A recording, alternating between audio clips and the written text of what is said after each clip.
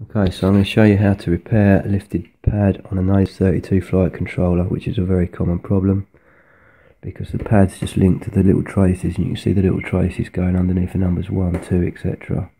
And there's a thin wire in the middle of the line. The board's covered with solder mask, so if you've lost the pad, what you need to do is you need to scratch off the solder mask on the trace back to where you can find the trace.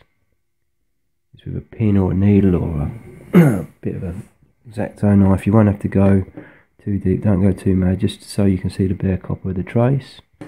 You only need maybe 1 mil, 2 mil of the trace exposed. I'm just showing you with this solder tool. You need to scratch off is the middle bit where you can see the slight dimple in the pad leading up to the trace. Scratch that off, and once you've exposed it, you need to either tin up a bit of wire,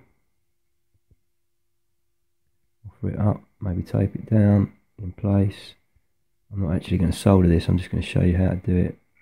So you lay it already with the solder tinned on the end of the wire, and then spot solder it with a little bit of solder on the end of the iron. That should be sufficient.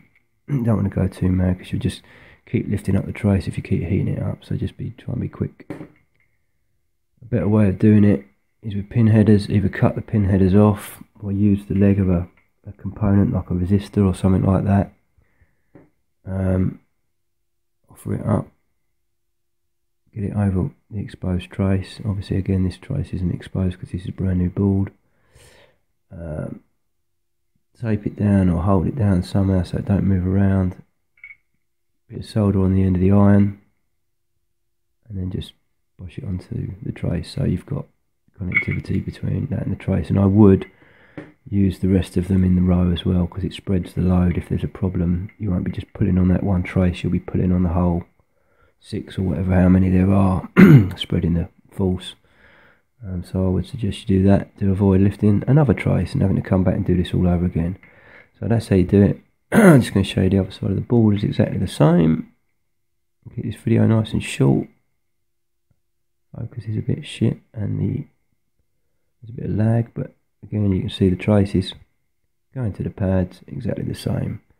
So I hope that helps someone, and I hope that's a bit clearer. Thanks for watching. Cheers, bye.